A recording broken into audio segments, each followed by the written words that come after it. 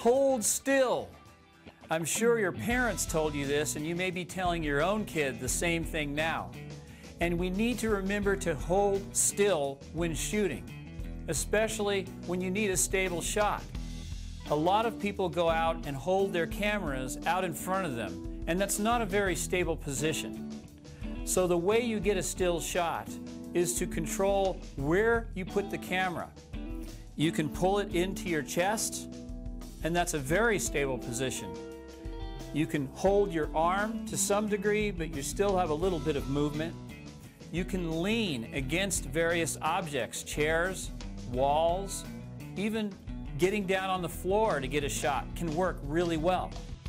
Just think about your choices in keeping your shot stable, and don't accept those ugly, shaky shots.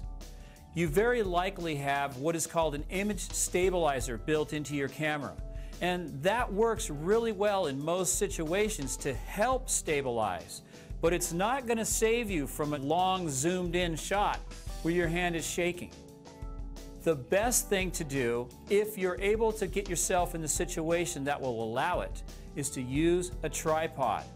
Using a tripod gives you versatility in being able to pan and keep everything very steady.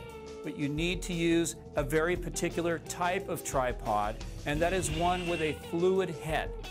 A fluid head allows you to pan smoothly. If you use a tripod designed just for still photography, it will not have a fluid head, and it won't help you with nice panning shots.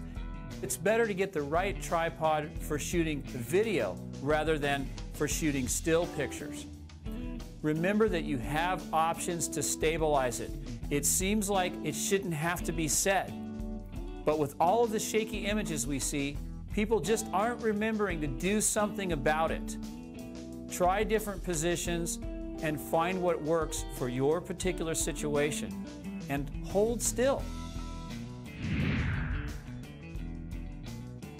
Shaky shots are one of the biggest reasons people's videos look bad, yet so few people do anything to correct the problem.